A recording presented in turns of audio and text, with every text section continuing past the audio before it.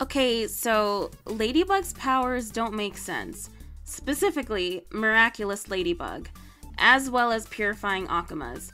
Lucky Charm is fine because she's creating an item to help solve the problem. Of course, you could open a whole new bag of problems by remembering how Rena Rouge said that Ladybug can create literally anything she wants and is only limited by her self-made restraints. But even with that in mind, she's at least creating, which sticks to the concept of creation that Tiki embodies.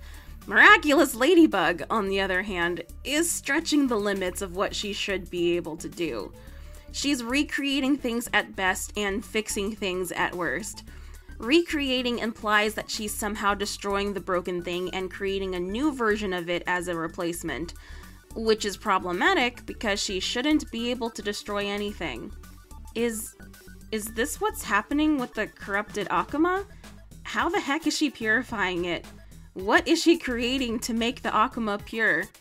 But if you're somehow still convinced that Ladybug's power only creates things, then let me turn you to episode 1 of season 5, Evolution.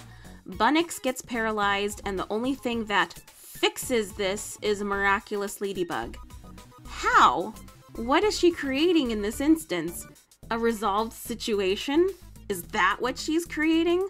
Fixing it is not the same as creation, so now we'd be outside the rules that Astruc established.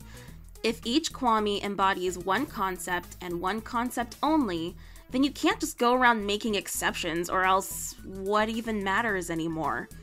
We can't take things seriously if you bend the rules in a show like this, in a show with continuity and stakes. In other Magical Girl shows, I'd let this power slide because it's usually the main Magical Girl who has the power to heal and fix stuff. That's fine, but in Miraculous, you established a rule, and you made an exception for Star Pupil Ladybug, and it breaks the universe a bit. So, how do you fix this? Give Ladybug the power of creation and the power of creation only. That means only Lucky Charm. Give Cat Noir the ability to purify Akumas, since purification is the destruction of impurities. And give someone else the ability to fix stuff. Or heck, just make it simple and make purifying the Akuma itself be the action that fixes stuff. If you don't want a Kwami/hero to do the fixing, then let the police, firefighters, construction workers, engineers, doctors, anyone or anything be able to do it instead of relying solely on the heroes. Just stop breaking the world. And that's all I have to say about the matter.